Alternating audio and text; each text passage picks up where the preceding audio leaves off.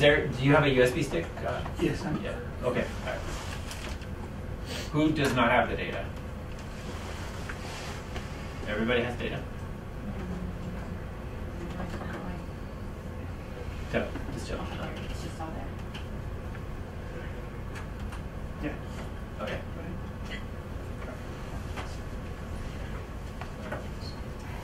Okay. Can you pass? Yeah. Yeah.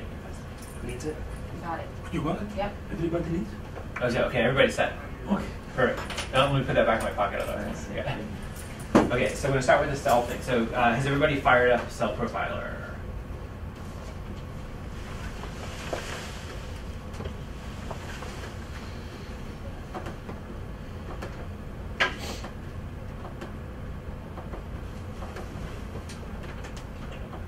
Be the same as what's on your screen.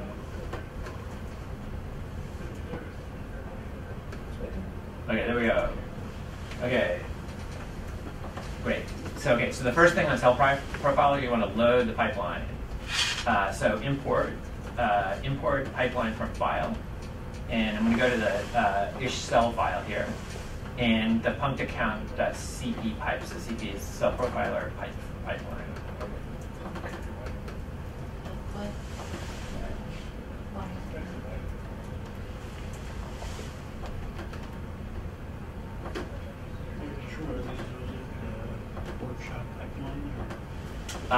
It's CP pipe.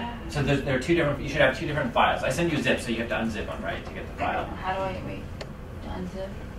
Yeah. Okay, So desktop. I just did it on my desktop, but you can put it wherever you want. Okay.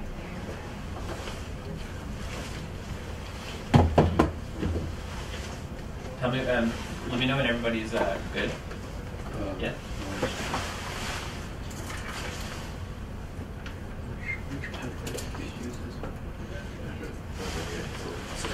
So what Cell Profiler is, and by the way, I didn't know anything about Cell Profiler 4 weeks ago, so I'll understand your frustration if you have trouble. It's kind of the GUI is not very good, in my opinion. It's hard to tell what's going on, but it has two general parts. One is this part here where you give some rules about how it's going to name. It's going to assign a name to each of your image files. Okay, so. This is all in there already. You don't need to do anything. Okay, I got an error message when I opened it. It says that it's an old version and this is a new version of Cell Profiler. Well, that always but it's pops just up. that you can't save it, so we're good, right? I can still run it, I just can't save and change anything to it. Really? Yeah. Yeah. But I have an extremely new version. You mean you can't save this? I think it just warns that always pops up when you import that in my PDF. Okay. Okay. Anyways, so this top part is for specifying the files, and no. Is that thing plugged in right?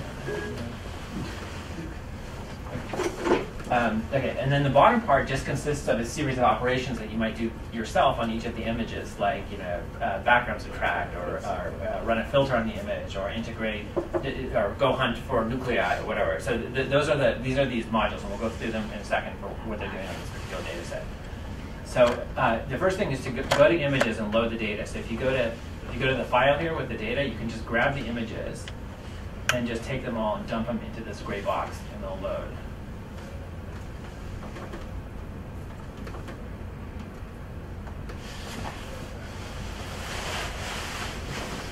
And if you go to this names and types thing, and you hit update, you should see it should look like this. So that means it's successfully associated each name in the pipeline with an actual file. I'm trying to move the file, but it doesn't allow me. Can you just grab it and drop it into the gray? So just highlight it in the Finder? Yeah, exactly. Oh. I try to bring it. Yeah. Maybe here. So I don't need to bring here. Oh, you need to be. Oh, you're in the wrong. You're in the wrong page. So go to images. Go to the very top. You click on images. Oh, okay. Okay, and dump it into that gray box. There's, I have 1, 2, 3, 4, 5 tips. Looks like there's 5 tips that came up in mine folder. Then you get the wrong folders. The other one. You want the cell-ish. Wait, what? There's one called cell-ish and one. I only got one sent me one. Oh, you need it here. We have it here. Let's download It the just says other. workshop. I thought I had both of them there.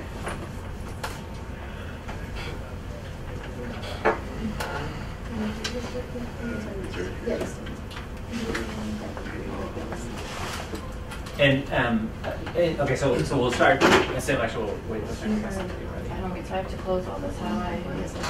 This is rotation, so it has Don't say anything. Okay, so the one you send is only for tissues. So, The one you send, that one has only the tissues. Not So the which cells. one is the one I No, just she's- I oh, have what do on? you mean? Because So this one's. these are the ones you send. Okay, so this one is the tissue. These are all the tissues. Yeah, you're looking at the wrong one. Open the pipeline and the Oh, website. there's another Put this one. wrong Big or one. this is Why? Ah, Extract dogs. Yeah, I right? think that's what it could look like. I'm just gonna take this one right now, just in case while it's in here. Right? Yeah, you just need the 2 zip files, and then you just click on Well, I that. have one zip file, but it's got a different name. So there should be one that's called cellish and one that's called tissue-ish. I think I signed on the tissue. Okay, yeah, that's why the zip just. Okay, I got it. You got both of them? Then shoot me back the USB drive. Yeah. Yes.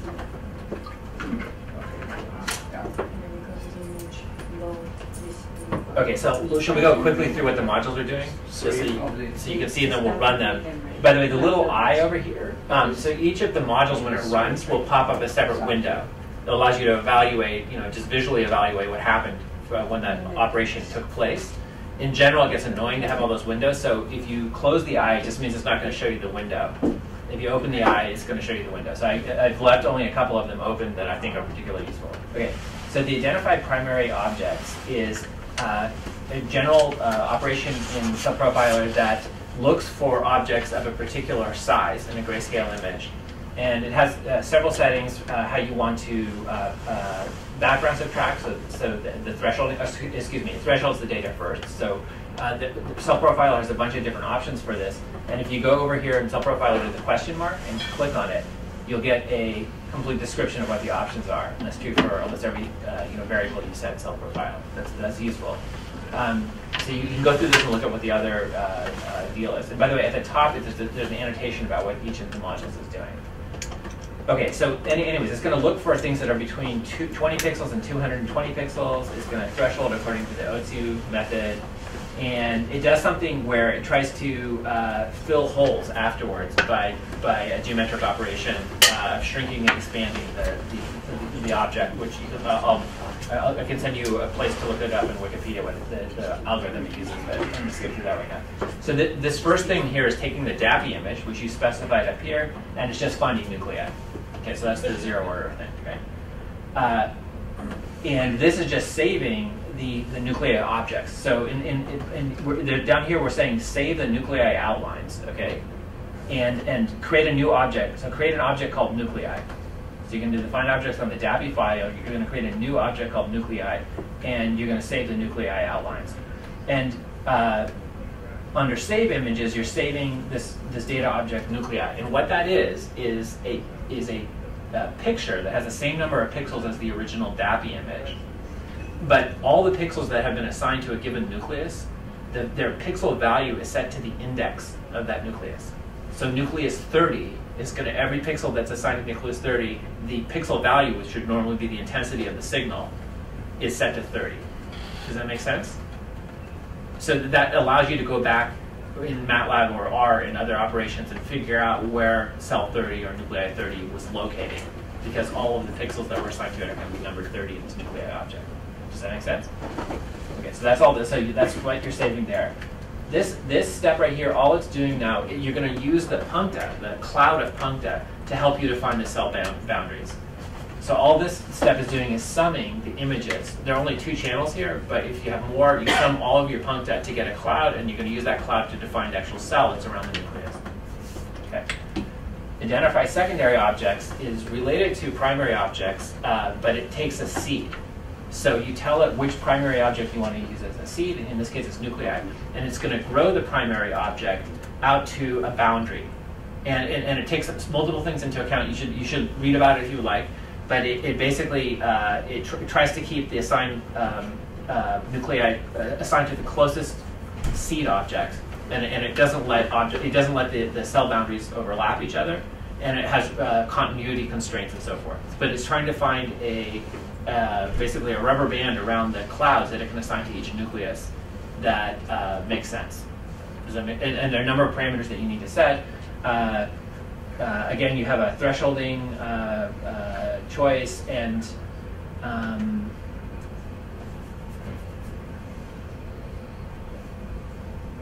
yeah, you should check this out. There are smoothing corrections. It's not actually super sensitive to any of these, whereas the primary objects is very sensitive to the object size that you specify.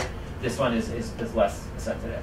Okay, so then you're going to do the same thing as you did with the nuclei. You're going to save the cell image, where each pixel assigned to a cell is going to have that cell index number, which is the same as the nuclei index number.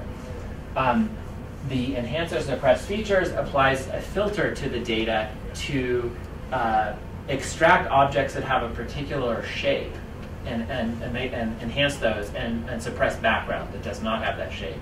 And this is extremely sensitive to the feature size. So the feature size is the number of pixels, that's the diameter of the features you're looking for. And it's going to look for objects or maxima that have roughly a 5 by 5 pixel footprint, okay? And it's going to enhance those guys, and it's going to suppress any more even background that doesn't have structure on the 5 by 5 level, okay? And it's called, it's related to something called Laplacian of Gaussians. And if you want to read about the actual transformation that it's doing. Anyway, so this sharpens the image. For this data set, it's not really even necessary because the data is so clean, but I've left it in anyways. Okay, so now it's going to do, we're doing another round of identified primary object. And this one is like the nuclei, except we're looking for much smaller things. We're looking for things that are between 1 and 5 pixels.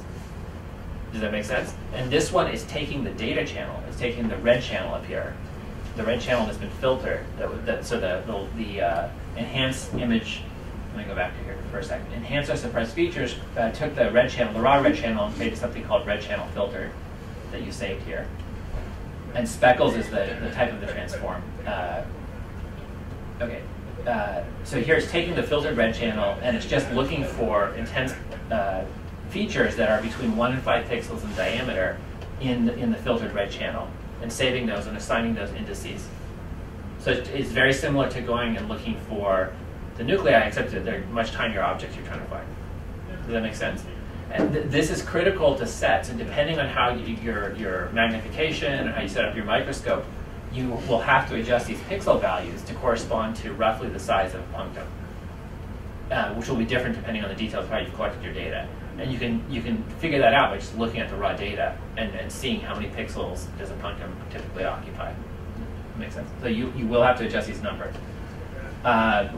Okay, gray to color just overlays several channels onto one image. And I set this up where the red channel is assigned to the data, and the green channel is assigned to the outlines of the blobs that you just discovered. And the reason I did that is that if the outline, of course, covers the data correctly, it should look yellow. So you should be, basically, if everything went well, you should have the red data overlaid with a yellow assignment outline, and the collective thing should be yellow. If there's red that's not yellow, that means that data was not assigned as a punctum. And if you see green that's not yellow, that means there was an assignment in the absence of data. And I'll show you two examples of what that looks like in this data set. Does that make sense to you guys or not? I can say it again louder if it would help. No, but I can explain it again if it's unclear. You'll see it. It's better just to show by doing. Okay, and then the same exact process happens for the second and the next three. The same process for the green channels down here. Okay, the relate objects is just assigning puncta within each cell to that cell and the corresponding nuclear index. And that's how you can tell which punctum belong to a cell, so that you can do per cell calculations as opposed to per punctum calculations. Does that make sense? So it's just setting up a matrix that relates back particular puncta to an individual cell in whose boundary that punctum was situated. So there are two here for the two channels. And then measure object intensity goes and takes every punctum and calculates geometric features about it. It calculates an intensity. It calculates how wide it is. calculates a bunch of its average, its max, etc. For the punctum, and saves all that data, most of which is useless.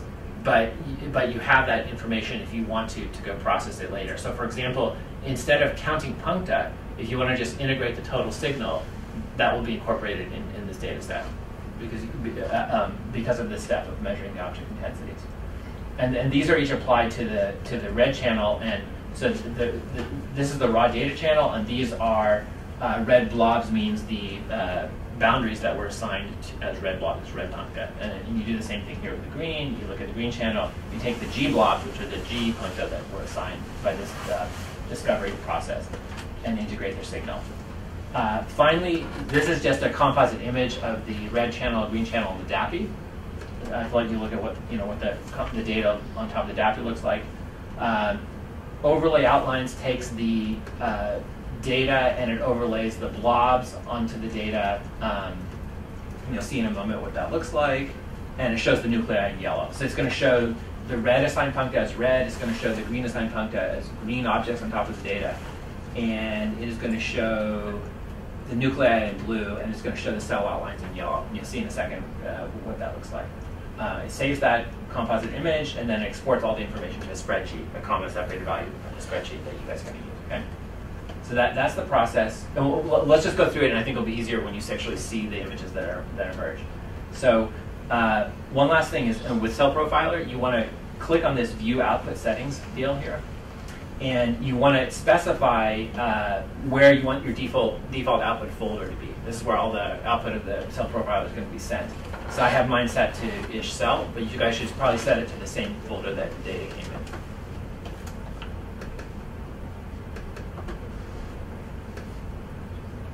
And if you guys like to work in MATLAB, Cell Profiler was written in MATLAB, and you can output all the information as a MATLAB file, which is very convenient. Is that something you're familiar with? If not, you don't.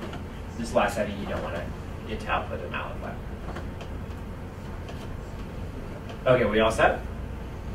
Okay, so to actually run a process, you can do it in this thing called test mode, where it runs processes one at a time. And that's really helpful for debugging at the beginning. So if you just click on Start Test Mode,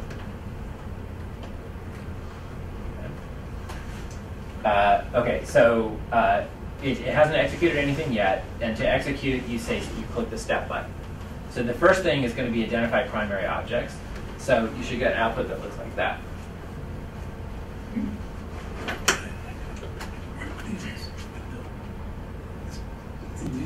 And you should look, and so here's another thing in Cell Profiler that's helpful.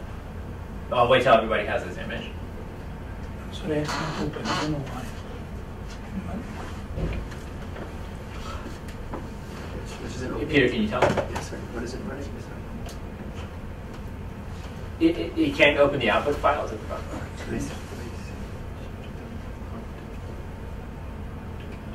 Also, when you do this step, I think you want to have the top function highlighted, because it tries to go down from wherever you're currently situated. Okay, and then click Step to have it execute the first function. So when you look at data in Cell Profiler, there are a couple of things that are useful. Let's take this image for a second. If you click Control and click on this image, you get the option to open image in a new window. Okay, so let's do that. And you can blow this image up. You can make it really large, okay? And you're going to see the DAPI signal, and you're going to see better how it's assigned to nuclei. And if you want to make the nuclei smaller or larger, whatever, you can look at this and go back and adjust the parameters and run that again. Okay? The other thing that's useful is to change how it's scaling the data when it renders it. And so if you click Control again, and you click on the image,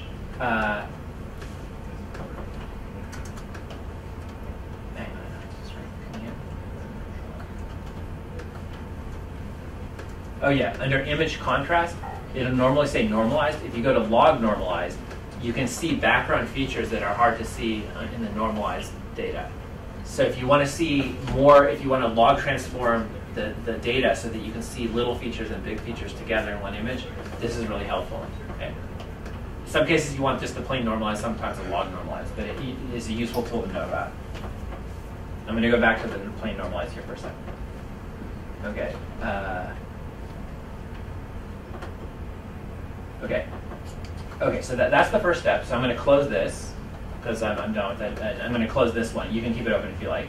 Oh, and these other panels here. So this is the raw data. This one up here is the raw data. This is the raw data overlaid with the outline of the nuclei that's assigned. And this is just, and when you have a lot of objects, it doesn't look this simple, obviously, but it gives you one image where it's taking each of the objects and colored it a different color. So if you have a lot of them collected, you can tell which pixels are assigned to each, because they're never going to be two of the same color adjacent to each other.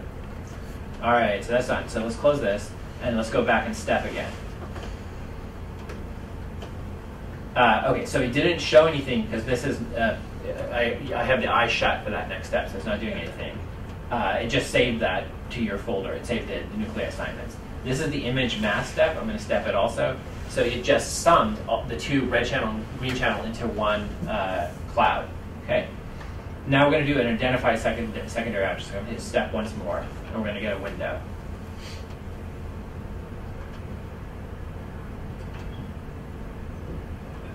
Okay. And up here again is the summed puncta from the channels. And when you collect a lot of data, there'll be a ton of them, right? This is just two. And this down here is the cell boundaries that it assigned. And it has the nuclear boundaries in green and the cell boundaries in pink. And so this is probably the most useful one to look at. So again, open image in your window, blow it up, and analyze it. And again, if useful, you can normalize the transcripts and see the stuff that assigned, the stuff that didn't assign, what fell inside each cell. Got it? That make sense? Should we wait here, or are we ready to move forward?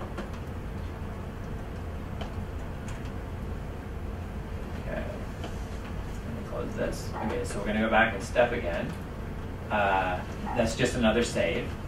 I'll get rid of this. And I'm going to step again, and this form that did the filtering. You can turn the eye open if you want to see what the filtering looks like.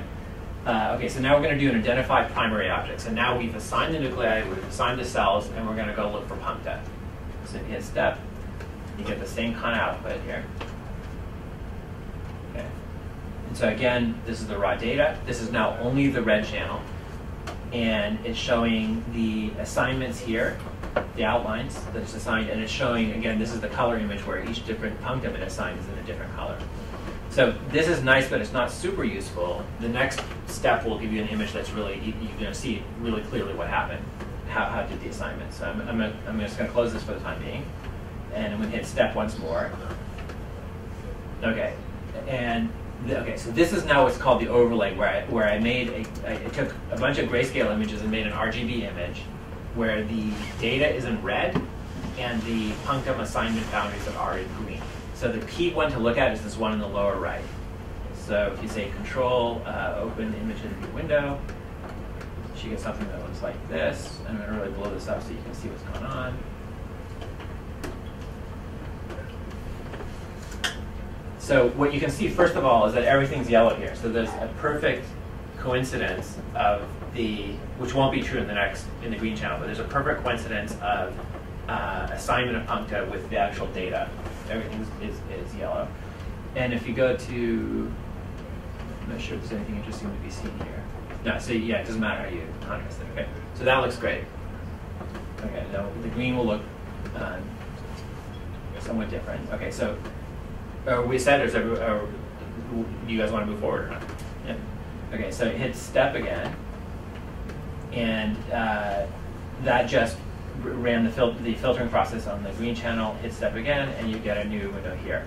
And so this is again the overlay. No, sorry, this is the identify primary objects. So it's like the raw data, the assignments, and the multicolor, the rainbow picture, which I'm going to close.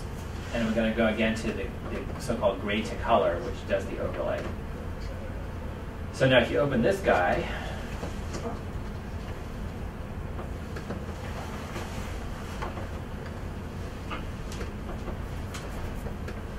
okay. If you open this guy, you're going to see some different stuff here. So first of all, and I'm going to change the contrast to log normalized. So first of all, you can see that there's data here, there's red signal here that didn't get assigned to any punctum. And that's because it fell below the threshold, or had the wrong shape, or was touching the boundary of the image. So this got all eliminated. You'll also see cases here that look kind of greenish, like this guy up here, which you should be able to find your screens. And that just means that it assigned a punctum to something that had marginal signal. So the red channel was weak there, so the sum of those two looks greenish. Does that make sense? So green features here just mean it made an assignment, but the data wasn't super strong.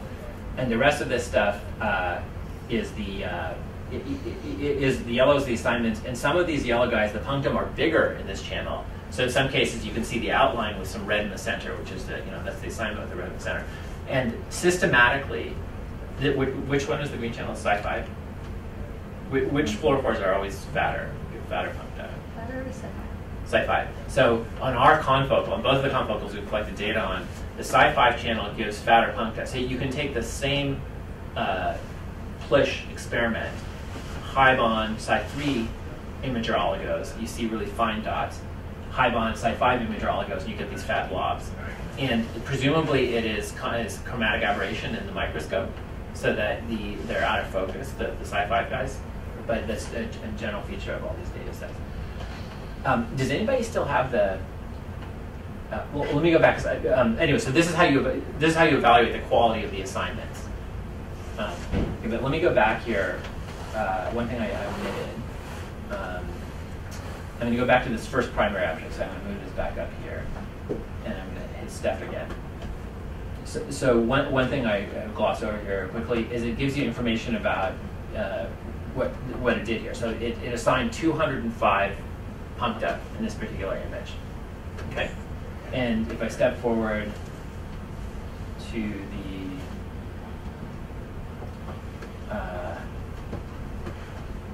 where are we here? Okay, and this is for the green channel, and the green channel had a lot more puncta because it was a better probe, and it assigned 595. So it assigned an 800 puncta total. And there are like 4.5 cells. So it's roughly 200 puncta per cell. And this data is PP1A, right? So and if you look at the FPKM values of PP1A, it's 200 for HCP116 cells. So that's what you would expect. Does that make sense? Okay, let's continue stepping forward. These related object steps are not particularly useful right now. Oops, sorry.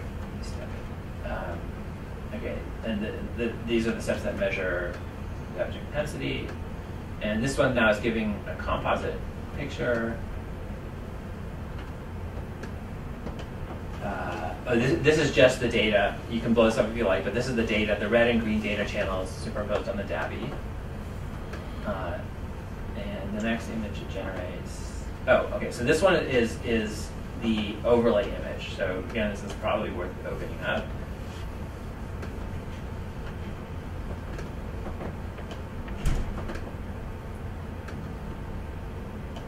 And again, so you can see the assigned green puncta, the assigned red puncta, the yellow outlines corresponding to the cells, and the blue outlines corresponding to the nuclei.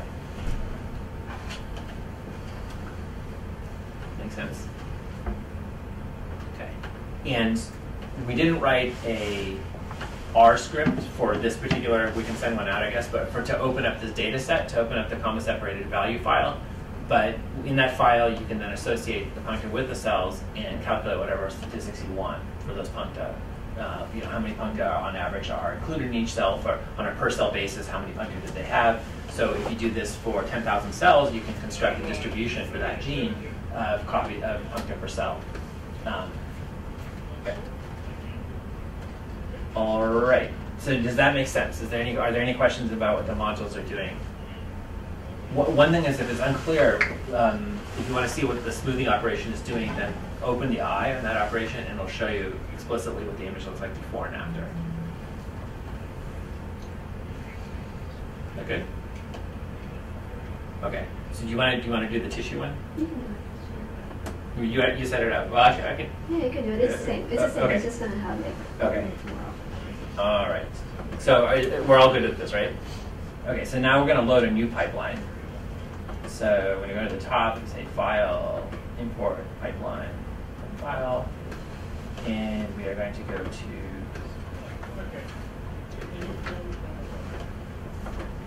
dish tissue, and then we'll load.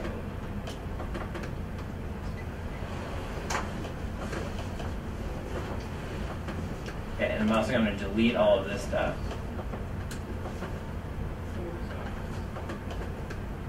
Okay, so if you highlight them, hit Control, you can remove from file list. And I'm going to go to the dish tissue, and I'm going to grab. You want all these four, right, Micah? I'm going to dump those in there. Okay. I guess do that step.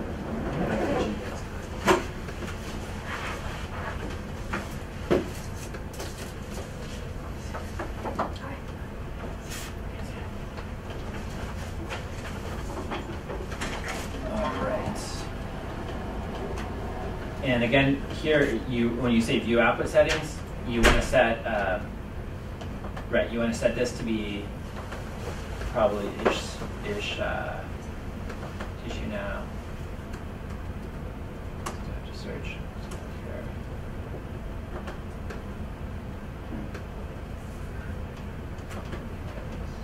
Ish tissue.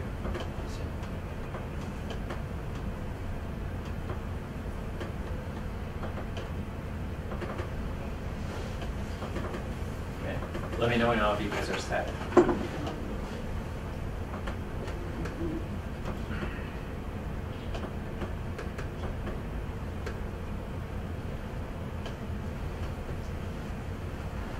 Everybody ready? Yeah. Okay, so one last thing is go to names and types. So images, you click on there, you see that the data's there, the names and types, and click update to make sure everything's happy. And what will happen here is if it's not happy, there'll be some like Agar may not have a file associated with it. And you set these rules. So if you collect your data on your confocal and you're systematically naming different channels a particular name, and you have a bunch of folders, or as you do by folders in general, right? Then you make one rule set. It's 4 images? It is 4. 5. Sorry, 5.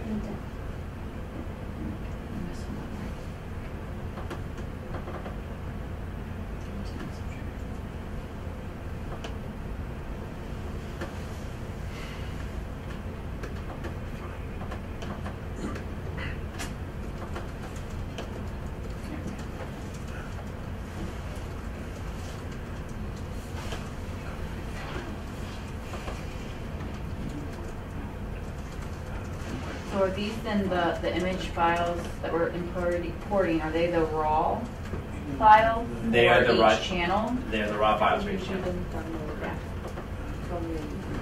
Okay. So this time when we go through it, let's just hit the steps, and then I'll describe as we go through the data what each step is doing. Should we just open all the eyes? Maybe we should just open all the eyes so you guys can see what's going on. This one. So everybody just open all the eyes on your screen. We'll just step through it, and then we'll delete the windows as we go.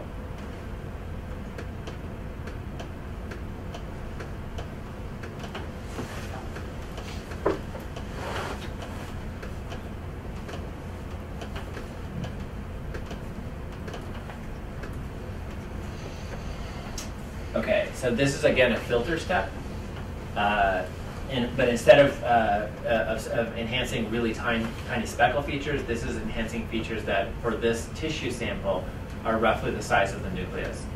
So again, depending on your field of view, depending on the objective lens you use, depending on how the camera's set up, you have to figure out like roughly how many pixels in the nucleus in order to do these run these filters. So let's just go into start test mode and step. Okay, and so on the left is before the filtering, and on the right is after the filtering.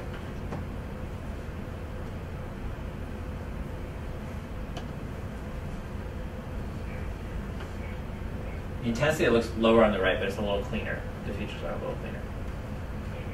Okay. All right. By the way, if I'm going too fast, just stop me. Okay, so the next thing is just, again, one of these identify primary object steps. Okay, so this is what the intel looks like, the results look like. And it's trying to find nuclei based on the DAPI signal. So if you look at the identified primary objects, I'm going to go back one step here. To be clear, it used the filtered blue. That's what you call the DAPI. Oh, sorry, yeah. So I'm going to go back for a second. When we did an enhance and suppress feature, we started with the DAPI channel, and after we applied the filter, it's called filtered blue. In this particular, you can name it whatever you like. In this particular pipeline, it was named filtered blue. So then, when you go to identify the primary objects, it's taking the filtered DAPI channel. It's going to call the objects nuclei. It's looking for things that are between 11 and 26 pixels. So by the way, the previous filter, I didn't write this section of the pipeline, but the previous filter is actually suppressing things that are smaller than 6 objects that are smaller than 6 pixels. So it's smoothing out things that are on the 6 pixel scale. Here it's looking for larger objects that are between 11 and 26 pixels. And again, this is how you want to smooth the data before you do your search. Okay. Anyways. Right, so let's go back to here.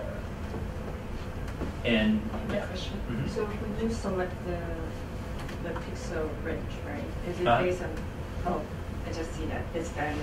Yeah, and one nice thing that's about the diameter, not radius, but one nice thing about cell profile is you can click the question mark next to every module, and it has a pretty thorough description of what the options are and what it's doing. So in this particular case, I would probably pick this one and take a look to see how I thought it would assign the nuclei.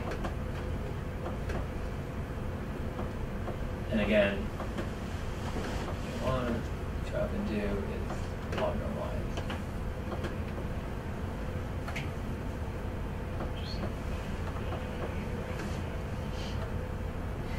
So for this step, the two places where you may have to adjust parameters for your particular data are in the application of the filter and on the identify primary objects. And again, the dimensions of the objects are the most critical parameters.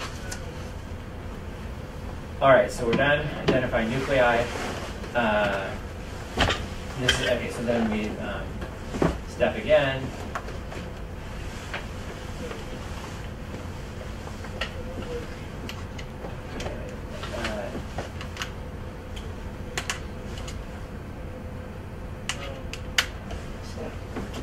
Whoops. Thanks. Okay, so this is an example where it's measured properties of the nuclei. And let me explain why I set it up this way. So when you identify primary objects, you have the option to eliminate objects that don't look like they're the right shape, and to eliminate objects that are close to the boundary of the image, that are touching the boundary of the image. However, there's a danger to doing that. So the general game plan here is going to be identify the nuclei, and then identify the cells using the nuclei as the seed. So it's going to be identify primary object, and then the cell is going to be a secondary object that's seeded by the nucleus. If I have something that is like a messed up nucleus next to a legitimate nucleus, if I don't retain the messed up guy, the identify secondary objects is going to expand the cell into the neighboring messed up cell. Does that make sense? So there's a little bit of, this is a little more complicated than it needs to be because I've retained the crappy objects until you're done identifying secondary objects. And then after the fact, I'm going to go and ID the nuclei that looked wrong and I'll eliminate data that was assigned to those nuclei. It's a little convoluted, but it's there because when you identify the cell, you don't want bad cells screwing up the cell assignments. So you can actually manually remove some. Yeah, so I did it. Or like manually add on if you know. I do it in MATLAB or in R. So basically, I know what the dimensions of the. In this case, what I'm getting rid of things on the basis of the radius. So this is mean radius over all of the nuclei. But what this will do is record for each of the nucleus its size. That's actually area. I'm using area. And nuclei that don't fall within the area bounds, I eliminate when I post-process the data out of cell profiler. that say, okay, that was a bad nucleus. It was retained to help assign cell boundaries, but any data that's associated with that object, I'm going to get rid of it because the nucleus was not shaped. It was not the right design. Okay, so that's what this thing is doing. It's measuring the nuclear shape and geometry so that after the fact I can eliminate nuclei that don't look good. All right.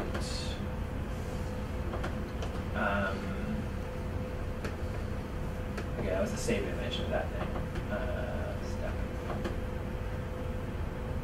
Okay, so this is now identifying the secondary objects, and the one that's probably useful is this one in the lower.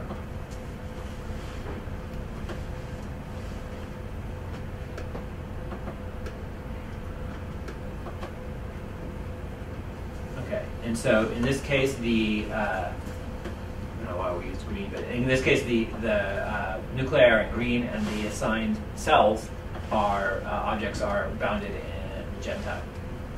And what you can see here, Tushar alluded to this morning. In the case of the lung, there are cell types in the alveoli that look like Swiss cheese. If you ever see one of these, it's amazing. It's like a cell that has a ton of holes going through it. Like they're enclosed, so that topologically the cytoplasm is still enclosed, but it has a ton of holes going through it. There is no way, even if you have a great memory marker, there's no way you're going to figure out what the boundaries of that cell is, the three-dimensional boundaries. The only way you can do it, I think, if you have really weird shaped cells, is if you do sparse labeling. So if you have a Crelox that turns on a GFP, for example, a cytoplasmic GFP, and you give tamoxifen at low doses so that a subset of the cells are labeled, in those cases you can use the Crelox expression to define the boundaries of a given cell. In that case, you can get unambiguous boundaries. But in general, you cannot, unless you have, I know in the alveoli you're screwed, unless you have like sparse labeling. So what we do is when we do the expand nuclei, we use a different option in Cell Profiler, which just expands the nuclei by a couple pixels, unless it runs into another nucleus. And so what you're doing is you're collecting all the puncta that are either inside the nucleus or are perinuclear. And as you'll see, when you go ahead and make the heat map, that's good enough. At least in lung, it's good enough. It's entirely possible that you are integrating or sampling a subset of all the puncta. But as long as you're looking at genes that are uniformly distributed over the cytoplasm, even if you look at a subset of the cytoplasm, you should be okay. Alternatively, if there are genes that are not uniquely, that are like enriched in the around the nucleus or enriched further out in the cytoplasm, if you're consistent about your definition when you go to do the heat map, the relative patterns of gene expression for different cells should be conserved. You know what I'm saying? It's like you don't necessarily have to hit every single punctum unless you want the absolute value of the expression in that cell, rather than a pattern of relative expression that allows you to identify the cell. All right, close this. Okay, so the next thing is just saving again the. Why did I do the second one here? Wait, I should show some data about back into the spreadsheet. Oh, don't worry about it. You must have stepped ahead, but don't worry about it. It's just that when you're in the step mode, it doesn't output the data because it thinks you're just testing, and you're going to go back and adjust the parameters. So now I have to remember why the heck I did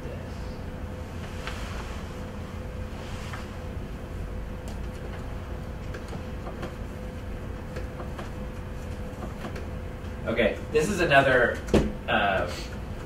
This is actually, so I do the secondary objects twice, and it's because of a bug in Cell Profiler. You don't need to know the detail. Well, the problem is if you assign secondary objects, so the nuclei have indices, okay?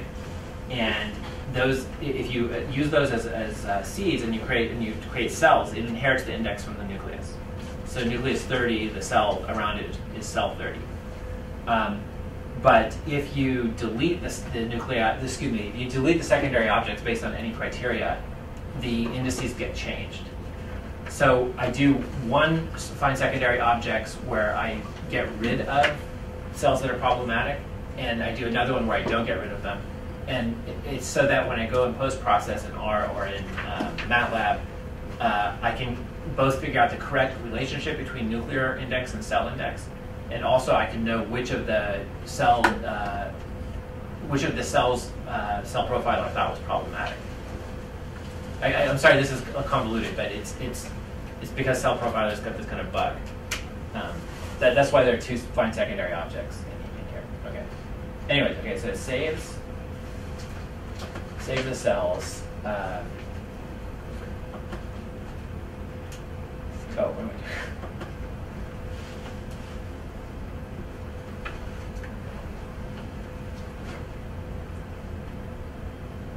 doing? Okay. At this point, I am removing objects I'm removing the problematic nuclei. And I think this is only to create an image, an output image. I don't think it's used for any data collection. But this filter step is just saying jettison nuclei. So take the nuclei that have been assigned, take the data from the measurement step. So back up here, remember, measure object size. And it's saying apply to the measurements, eject nuclei whose area doesn't fall between these two values. And so those are nuclei that have the wrong area, get rid of them, filter them out. And I'm only doing this step, I think, to create an image in a subsequent step.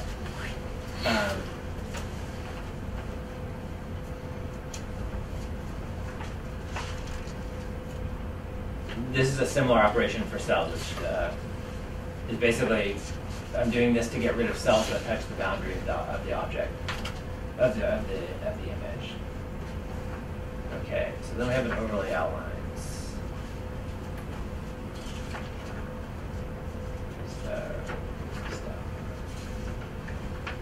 All right.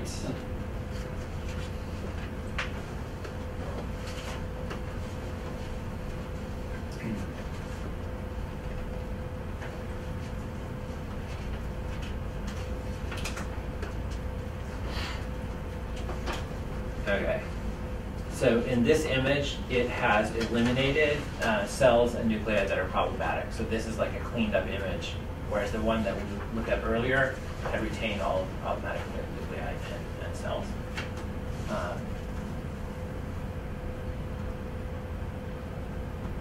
Okay, and the next set of steps is applying a threshold to the data before you integrate the puncta. So it's using its own algorithm, an automatic algorithm within Cell Profiler to determine the threshold to cut the data add before you start integrating. So setting everything below the threshold to 0. And again, there are a bunch of options here for how the threshold is determined, so you can choose as you like. In the identified puncta pipeline that we went through earlier, that was adapted from another lab, and they used an absolute threshold. That anything that was below 20% of the maximum signal is set to 0. Everything we've done with cells that we've just used the automatic thresholding algorithm. Okay, so it does all the thresholding to each of the data channels. Then it does the measure object intensity. And finally, it exports all the information to a spreadsheet. Okay. So now, for you guys to go on to the next step to analyze this data and perform the heat map, we have to actually run it not in step mode. We have to actually run it in real mode. So I'm going to go back up to the top, and I'm going to exit step mode, test mode, excuse me. And I'm going to also make sure that in each tissue there's nothing written here that, because it won't overwrite files. So make sure that wherever you're writing your output to, the files don't exist. And then just let it rip by clicking Analyze Images.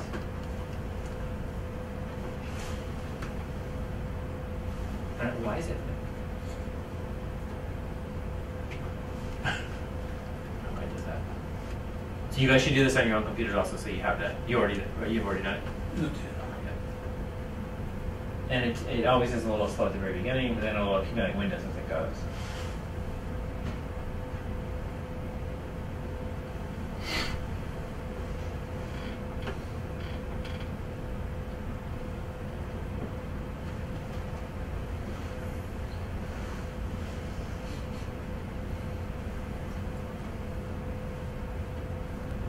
Hey, Monica, do you know why it's doing this? Does it friend has received. Sorry, but he's saying. Since, you've done it.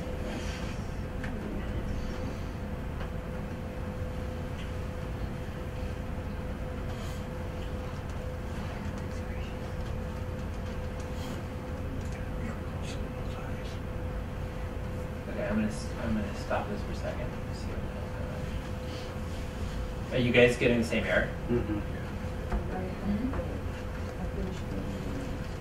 Yours was okay. Yeah. You just need to click yes, override. Okay, but did it show? Did the file show up in the right place? Yes.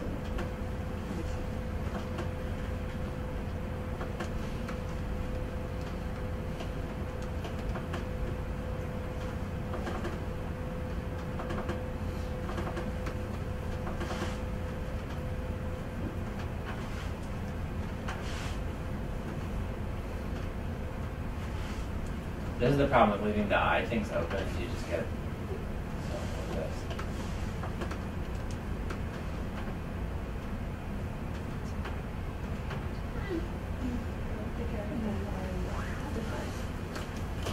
So yours worked correct, Monica?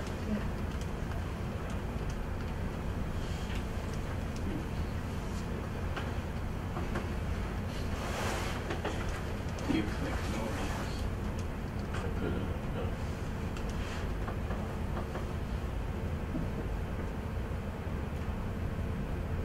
Has anybody else had this problem, or is everybody else is working great? So I think in the export the last step, it has a setting say that save the files to backup. Oh, got it. Yes. Okay, so I would save this to the default. You have an option to the default output folder, which is normally you change that.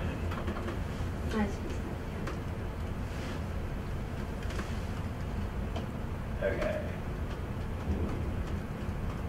Right, and I'm gonna also personally I'm gonna close the eyes because they're really annoying.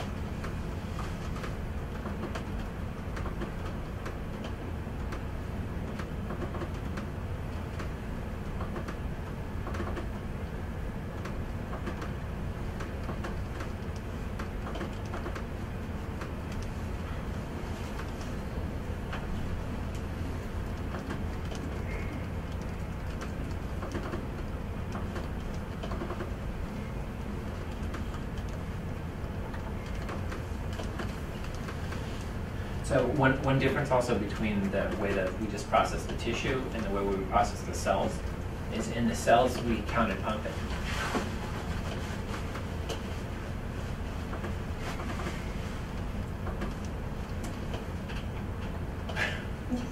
Wanna cry? Yes. Yes. Okay.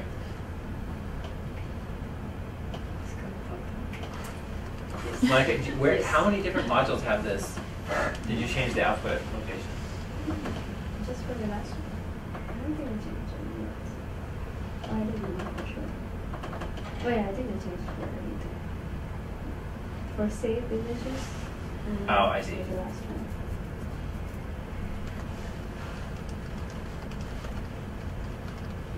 Okay. So are these all the outputs that should be there? Yeah. Okay, I'm going to let you take over with your R script right now. Oh. Okay. Do any of you guys use MATLAB? Okay.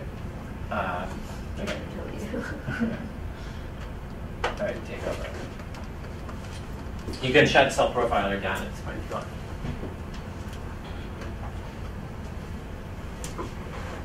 Are you going to switch? Yeah. Okay.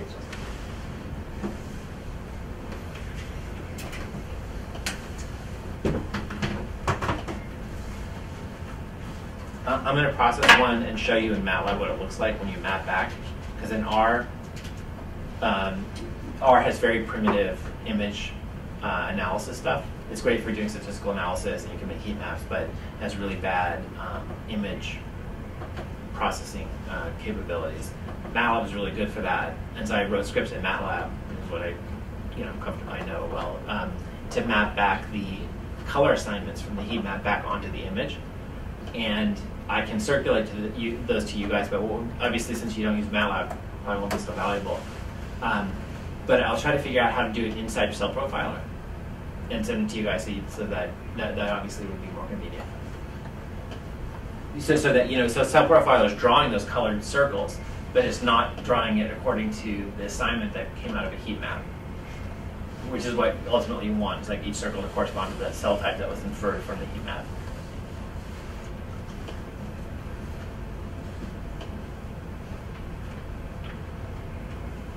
But I'll do one in MATLAB right now so you guys can look at it. And then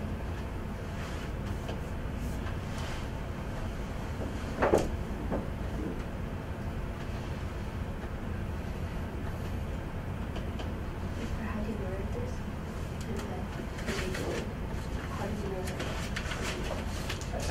How do you mirror your desktop? Oh, go into preferences.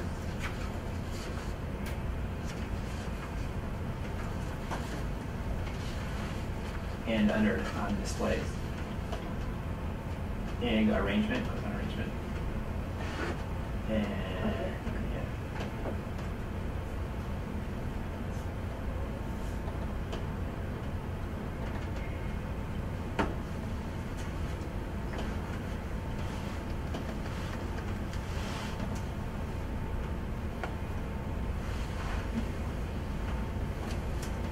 So in your output folder, you should be able to see one CSV file that's labeled my experiment, image one cells. Do you see that? Can you open that? Just click on it.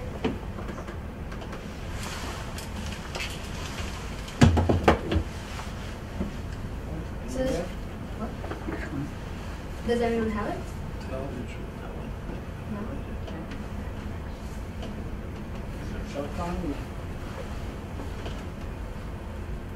It should be .csv, right? Yeah, it's just CSV. I can show you. Is this one?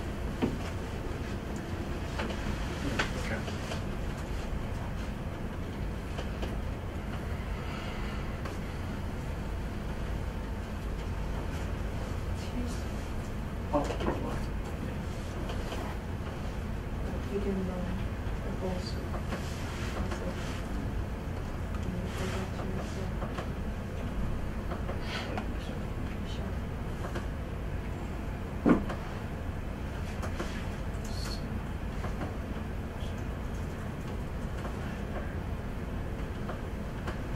Okay, so this CSV file has a list of intensity values. It measures like mean intensities, median intensities.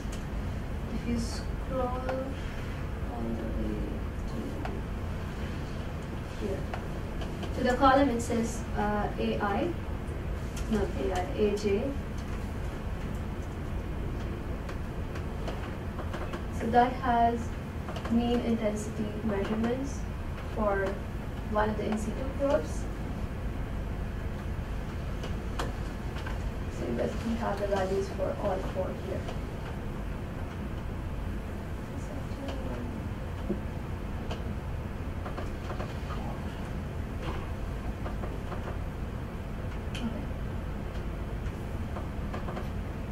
So to make a heat map, you're going to use these values, these four. So I would just, so you can just copy these values and paste them onto a different Excel sheet and save that as a CSV file.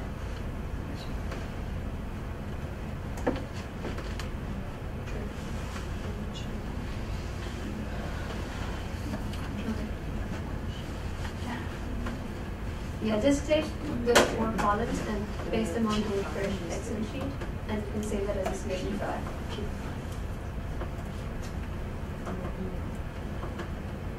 Is there a cell name for each of the expression values? What? Cell name, each cell. Is Yeah. there a number and that can trace back to the images? Didn't get it. What?